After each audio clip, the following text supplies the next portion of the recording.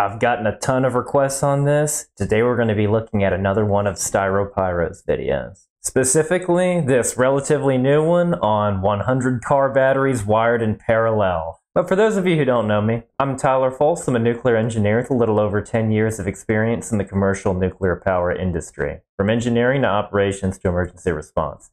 I don't claim to know everything there is nuclear, but I can certainly share some knowledge. Let's get right into it. You ever wake up in the morning and ask yourself, what happens when you wire 100 car batteries in parallel? I can't say that I did. If so, you're in luck because that's exactly that pose. Just laying across them. what I'll be doing today. By wiring all these in parallel, the voltage is going to be the same as a single battery, which is just a bit over 12 volts. Now I realize this seems lame compared to what I usually show on this channel, but you see, this isn't a video about high voltage. Oh no, we're playing with fire today. See that rating right there? That's how much current this battery can deliver for 30 seconds. I'm gonna say it's the current, not the voltage, when it comes to this DC stuff. In freezing temps, and that's 850 amps. So, by wiring 100 of these in parallel, we're looking at 85,000 amps. Of course. Yeah, so shock hazard, meh. Arc flash hazard, whoa. Cable and contact resistance is going to limit that somewhat, but I'm curious to see just how ridiculously high the current can get here. This sort of arrangement kind of reminds me of the battery rooms for uninterruptible power supplies at the nuclear power plant, though there's one key difference. What you're seeing here is just one battery and a whole bunch of cells, compared to Styropyro putting 100 batteries together. What these batteries do for us is they're for operations of what we call our critical switchgear. So these batteries are control power that enables us to switch the really big loads on the switchgear for safety-related pumps, HVAC systems, basically everything we need to safely shut down the nuclear power plant and keep the core cooled and covered in an accident scenario. This is also essential to us during a black start of the station, basically the Fukushima scenario where we lose all AC power from the grid and we have to restart everything up using a combination of these batteries and our emergency diesel generators. One thing I will say for Styropyro's experiment, really glad he's doing this outside. Most issues you can have with battery rooms could be with HVAC improperly venting the batteries. Some types of these batteries can actually give off hydrogen if they're overcharged, and it can accumulate, which hydrogen is explosive, which is why you want to keep the area well ventilated when working with a lot of batteries. Doing it outside, there's a reason for it, I'm sure. I mean, it's one thing to produce thousands of amps for a tiny fraction of a second. But what does it look like when you make even more than that over a few seconds? In fact, I'm hoping to achieve the currents seen in a lightning strike with these batteries. The most daunting engineering task for this lightning current is about 30,000 amps, by the way. It's a lot. Was coming up with a way to switch these massive currents, particularly one that can just looking at this, just completely insane. So I don't want to stand anywhere near that thing. circuit when tens of thousands of amps are flowing through it. I settled on modifying a log splitter, mostly because it can rip apart contacts that weld themselves together. Now the best part about this switch is that you load it like a crossbow. So let me show you this beautiful mechanism here. Dude. So I gotta yank this back while feeding it this pin. It's not very easy. Let me just show you. Okay.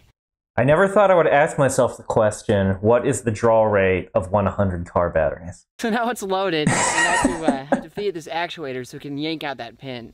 Let me just show you. You can see the actuator there that yanks out that pin. So now, when I hit this yeet switch... The yeet switch.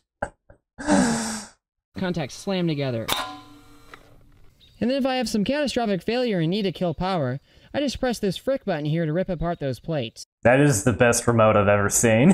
Yeet and frick. Oh, and I also have to yank the string at the same time. Oh. Seems safe enough, right? Does it? Now, I don't want to bore you with numbers, but I feel like it's important to give you a sense of the crazy scale that I'm dealing with here. That bank holds an incredible 320 megajoules of energy. That means that if one of those batteries fails short, the energy equivalent of 500 cars screaming down the highway would get dumped into it all at once. I was gonna say, how many kilograms of TNT is that? At least a few. A few dozen? Something like that? Which would probably make a sizable crater. I really hope that doesn't happen. Now I could go on and on about how clinically insane this is.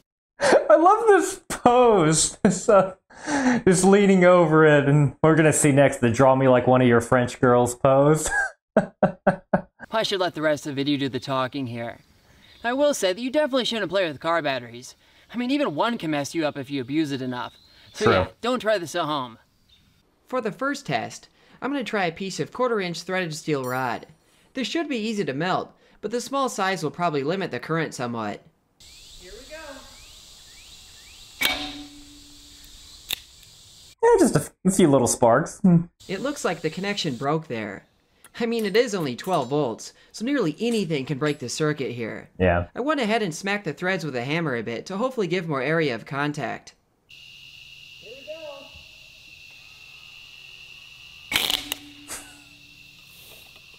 go. Ooh. It was slower than I hoped, but I did like the green flames from the zinc plating burning off. Here I have a 3/8-inch threaded rod. Now this has over double the area of the last rod, so it should pass quite a bit more current. Here we go!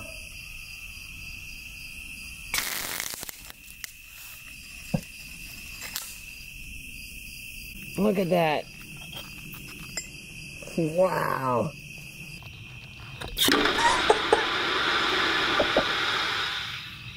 Cool! I think that one was just as fast, if not faster. Let's try zapping some ferrocerium. Now this is the metal alloy that makes up modern lighter flames. Oh, here we go. It makes a bunch of sparks when it's ground down. I'm hoping it makes even more sparks with these batteries. Here we go.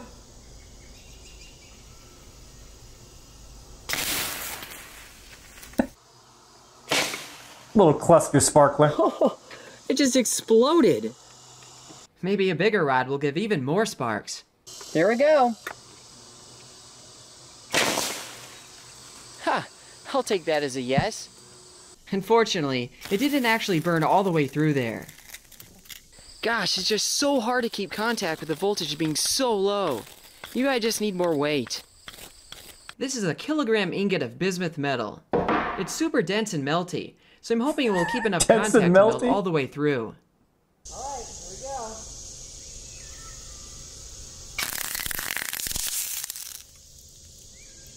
Well, that was messy.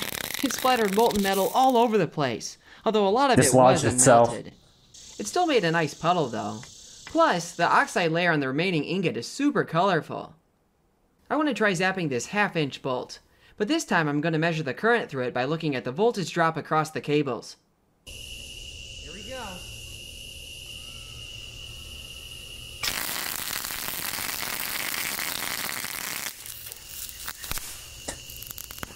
Yes! It took a while for it to secure contact, but once it did, it melted pretty quickly.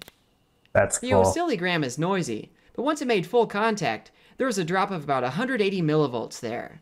Now this is across a mere 16 millionths of an ohm, which means the current there was about 11,000 amps. Yeah, I was gonna say voltage equals current squared times resistance, so a lot of current. It's also the same principle how systems like heat trace works, just that I squared R heating keeps your pipes from freezing. Not bad.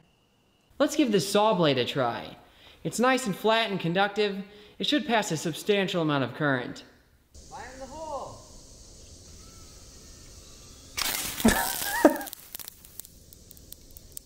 It certainly burned through quickly. I was hoping it would explode or something. Oh well. The current there was higher, a peak of 15,000 amps. Now that's probably near the limit without making some modifications to the circuit. Now if I can do 15 kiloamps for a few seconds, now that would be pretty crazy. And it might be possible with this 3/4-inch bolt here. Here we go. Whoa. You know, For as easy as it is for wires to short when you don't want them to, it's been bafflingly difficult to hold a short across these batteries.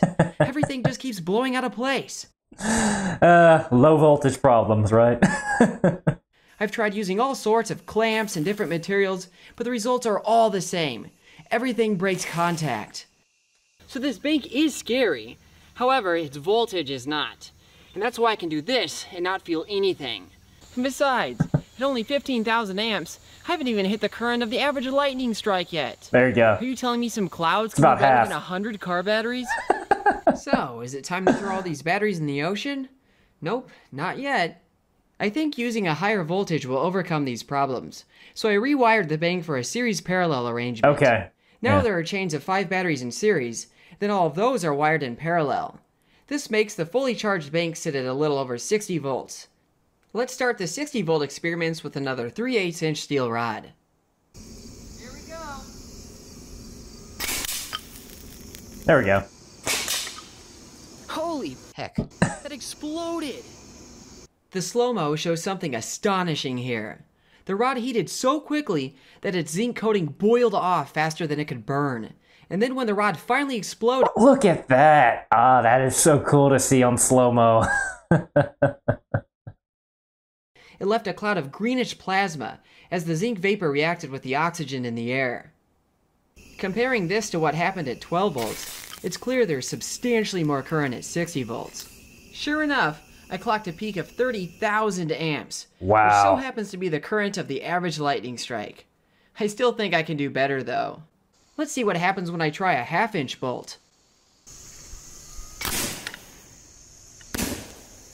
Heh, I guess those little clamps weren't enough. I've upgraded to some big boy clamps this time, so hopefully this does the job. Damn it. I'll take that as a no. Yeah, that bolt really does not want to stay in those blocks. In fact, let's take a look here. Yeah, look at that. It just leaves like a big crater of splattering molten steel and copper. Wanted to jump out of there. Wow. Let's see if quad clamping it will hold it in place. Kinda. Heck. This was easier at 12 volts. What's going on here? Slow-mo shows the increased current has introduced a new problem. These blocks are getting ripped apart by the gayest force field in physics, the magnetic field. Now what's so gay about magnets? It turns out, opposites don't always attract like you might think. Yeah, Okay, I was wondering where he was going with that. Okay. yeah, when you consider magnetic dipoles, north attracts south and vice versa. However, if you look at currents that give rise to those fields, you'll see the reverse happens to them. Opposite currents repel, and like currents attract. Now this has a lot of interesting consequences in physics. It's why lightning pinches itself into a fine streamer, and it's also the basis of experimental Z-pinch fusion reactors. We're gonna see Styropyro make a Z-pinch fusion reactor. Or maybe he's already done it, and I haven't seen that video yet. But anyway, Z-pinch fusion, you use powerful magnetic fields, just like he says, to compress the cylindrical plasma, the ionized gas of hydrogen, usually deuterium and tritium, and then you run a lot of current into it, kind of like in lightning.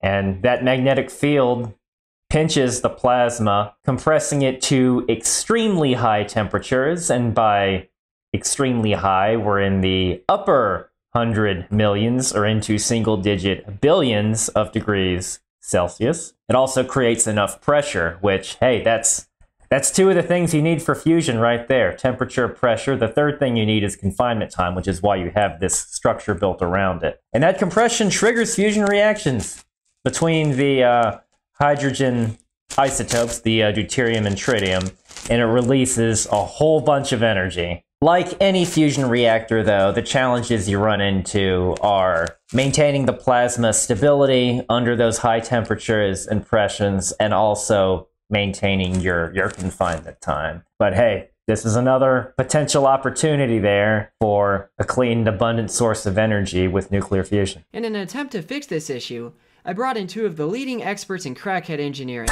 Alan Pan and the Backyard. Man, I hope that's a real genre of engineering.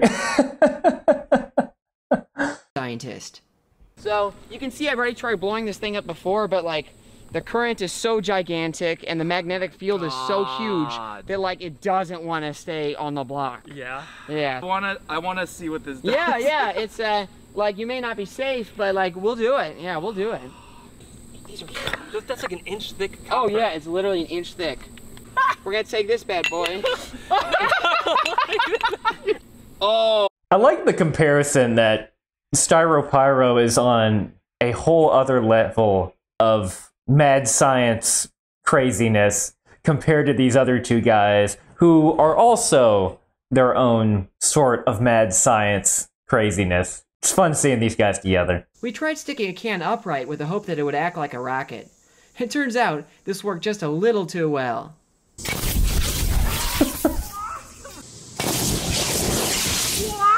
Whoa! It ended right there. Yeah. Wow. Whoa, it came right at us. Wow. These fireballs were cool and all, but they also had the function of clearing out some of that annoying grass out in front of the batteries. I went ahead and mounted everything to a big block of wood. Now let's try another half-inch bolt. Here we go. Yes. Wow. It's stuck. It just exploded off of there.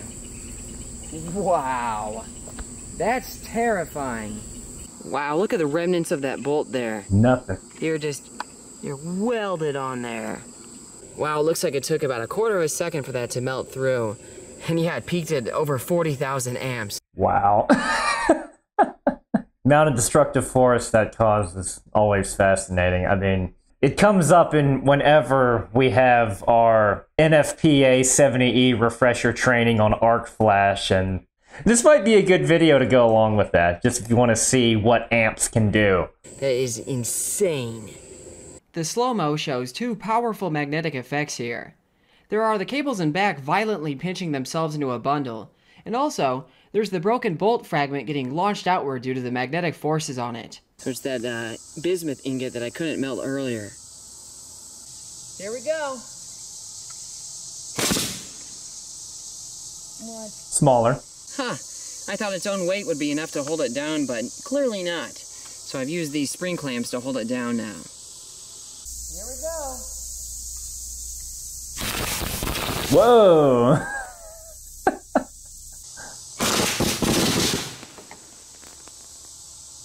Holy heck. Nice edit. Huge mushroom cloud. There's not much of this thing left. It is splattered and vaporized all over the place. Wow. You know how in like they show nuclear explosions and like some of the Fallout games making those little mini mushroom clouds? Well, this produced somewhat of a smaller one. So yeah, high current, high temperatures, concentrated area. That was something. At this point in the video, pretty much all the footage is terrifying. But even so, this is probably the scariest shot so far. The batteries managed to take nearly an entire kilogram of metal and turn it into a cloud of vapor and liquid in a second. The drop.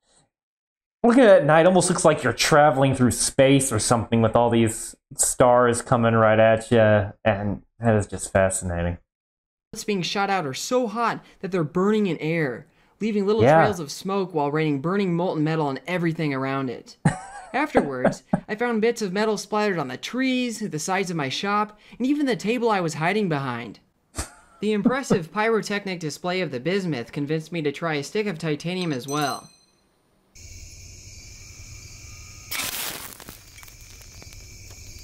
Titanium is used in fireworks for making bright white sparks. And it turns out, it makes these beautiful sparks when being zapped by 100 car batteries as well. Who would have guessed? In engineering, there's something called a crowbar circuit. It's used to prevent an overvoltage from killing the rest of the device. Now it got its name because it shorts the power supply, much like if you were to take a crowbar and throw it across the power rails. Now I think it'd be fun to try the literal I've actually never heard of this one. Let's see what he does. interpretation of this circuit. I decided to start with a smaller crowbar here first. Dude. What? That's insane. Holy Heck. That, like, came all the way back here. I had to dodge it. This one gave a Might need a bigger table or a further away safe distance for something like that. really cool oscillating effect as the crowbar kept breaking and then regaining contact, which made the resulting explosions especially violent. I Wow. threw in the bigger crowbar and this one burned It's like it struggled, but it kept... The more it struggled, the more violent the explosions got. That's... even faster. Here we go.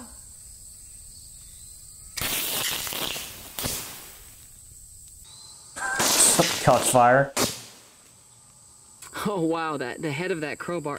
Oh my gosh, I just stepped on that and about burned through my shoe. Dude. Jeez. Oh yeah, that's hot. Where's the leak, ma'am? Let's start with a small one. All right, here we go. Don't know if wrench circuit's a thing. Not as much. This big one should be nice and scary. There we go, it's a little more.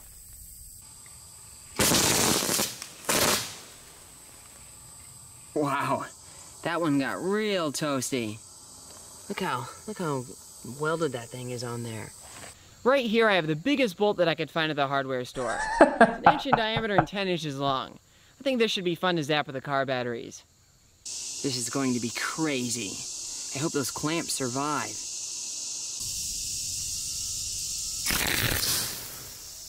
Whoa.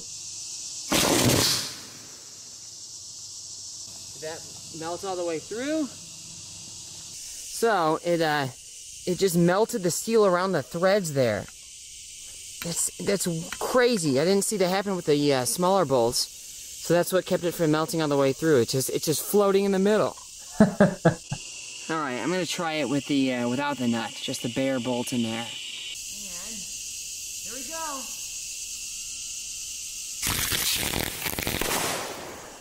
A lot of yellow on that one. Whoa! That was so loud. I don't even know what exploded there. It was the fuses that blew. Look at that, they melted straight through. Whoa. Wow, that drew over 45,000 amps. Dude. And it did it for over a second. Well, at least before the fuses exploded. You're probably wondering how well this battery bank works as a plasma cutter. Well, I am too, honestly. There's only one way to find out. Dude.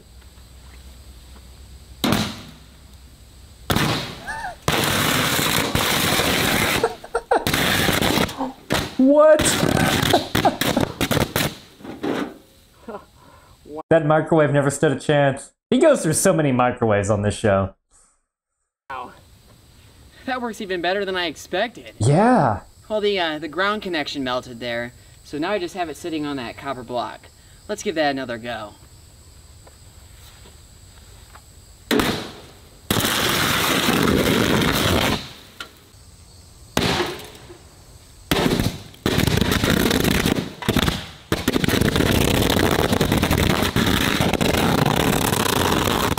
Let's try that with some steel that's a bit thicker. Oh, jeez.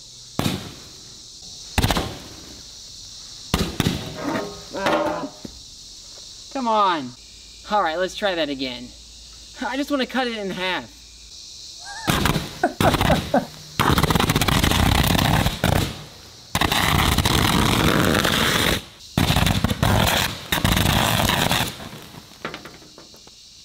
Wow.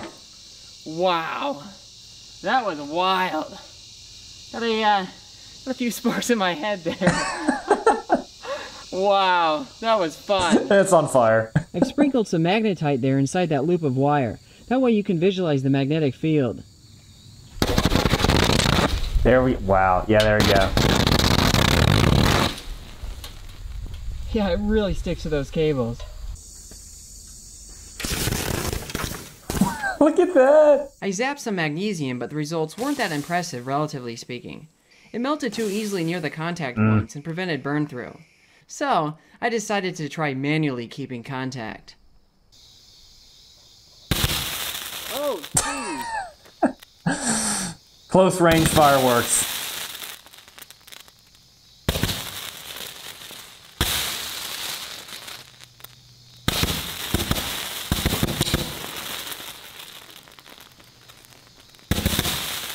Only Styropyro would do this.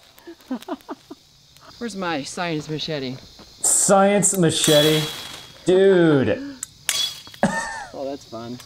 I think titanium should be even more impressive since it has such a high melting point. Oh, jeez. That's big. Look at all that flash.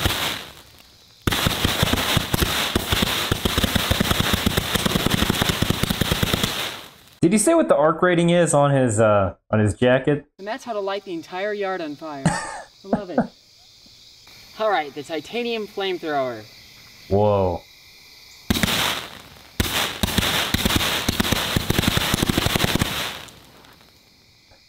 Yes, I got it. It's gonna catch on, yeah?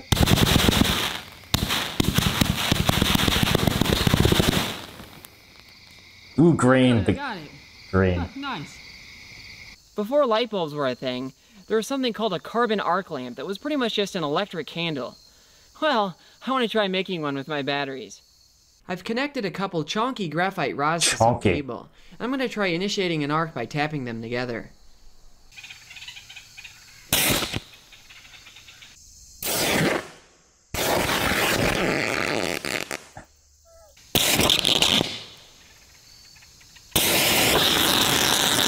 That noise! I've got a fresh new 1-inch bolt in there. Hopefully this time will be the charm. Here we go.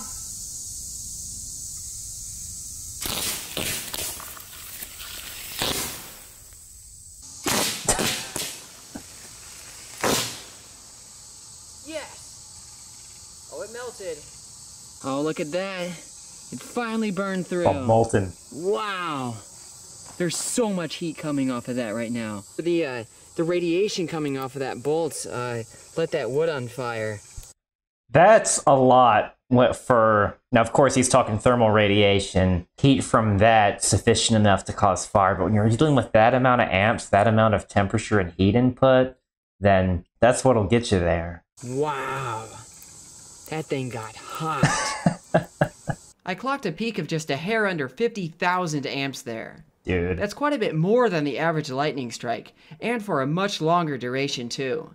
Total circuit power there was on the order of 3 megawatts. There you go. 3 megawatts with car batteries. That's impressive. That were harnessed precisely. Yeah, that'll power a reactor coolant pump. You should not be measuring anything in mega for a YouTube video, Drake. I think it's pretty cool. The engineering for this project was deceivingly complicated. Oh, he brought his little My channel has a cat. history of circuits that operate much more complex than the schematic would lead you to believe, and this one takes the cake for that. I mean, it's basically the first circuit you had seen in Electronics 101. Yeah, that's exactly it. Just it's as simple as you can get. But what he did with it was amazing. Just a battery, switch, and resistor. Now, of course, there's a lot more resistances in reality. The cables have resistance, the switch has a resistance, there's contact resistance. Even the batteries themselves have an internal resistance. Everything's got resistance, unless you're dealing with a superconductor. Now, none of this is easy to measure without just building the whole circuit and putting a huge amount of current through it. You want to see something that involves no resistance, highly recommend you check out my reaction to Niall Red's videos when he made a superconductor. That also has applications for nuclear fusion, by the way. That was crazy. Thanks so much for the recommendation. Every one of your recommendations seem to be getting crazier and crazier, and I love it. Thank you so much for watching. I'll see you next time.